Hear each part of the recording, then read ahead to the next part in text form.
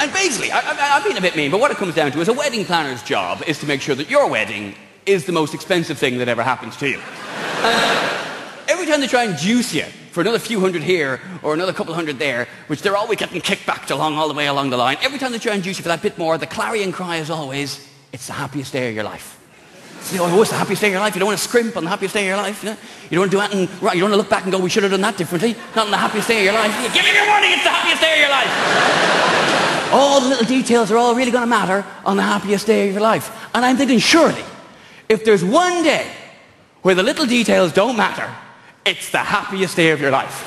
If ever there's going to be a day where you're just going to let shit slide, it's the day you're distracted by how ecstatically happy you are. It's the happiest day of my life. I can't believe it's finally here. But his tie doesn't match her shoes. It's wrecked. I'm going home.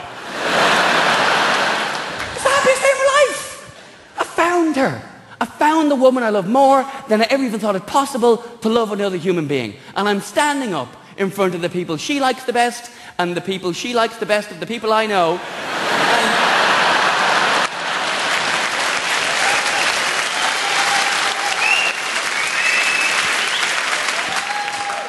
Reese really liked that one, Claire. I just want to tell you, he's really liked that one. But that's a happy day. Who cares if someone had the bad taste to put the wrong kind of flowers on the table centres? On a really happy day, little details do not matter. Case in point, right?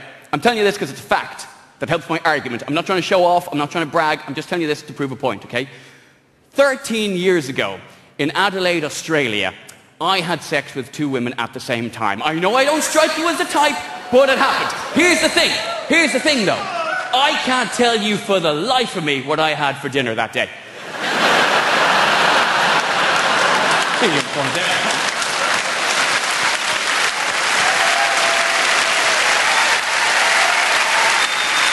very much.